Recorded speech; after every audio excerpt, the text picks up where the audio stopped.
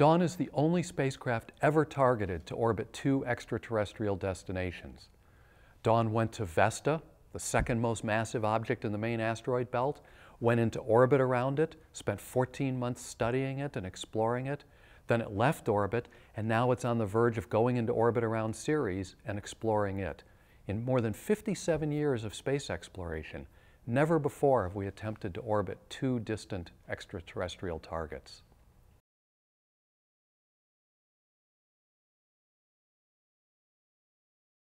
This body has appeared just as a faint smudge of light amidst the stars for more than 2 centuries, and now we're turning it into a richly detailed, fascinating portrait of a complex, fascinating alien world.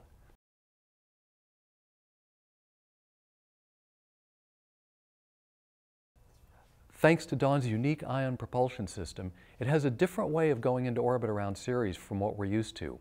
It will slowly creep up on Ceres and gently use its ion propulsion system to gracefully slip into orbit, and then it'll spend well over a year exploring Ceres from orbit.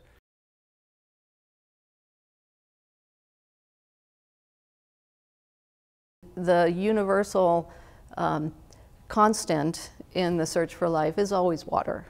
So now we're looking at bodies like Europa, the moon of Jupiter, Enceladus, and Ceres as places where there may have been life in the past because they have the essential ingredients. They had liquid water, or do at the present.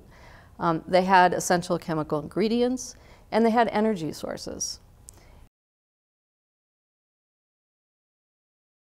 By studying Ceres, which is a time capsule from the beginning of the solar system, we know that we can learn something very fundamental about how our planetary system formed.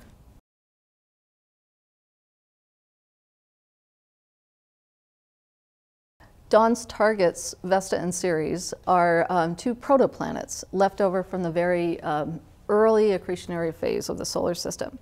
And the solar system formed from a nebula of gas and dust that then formed small pieces that created planetesimals, just the smallest building block.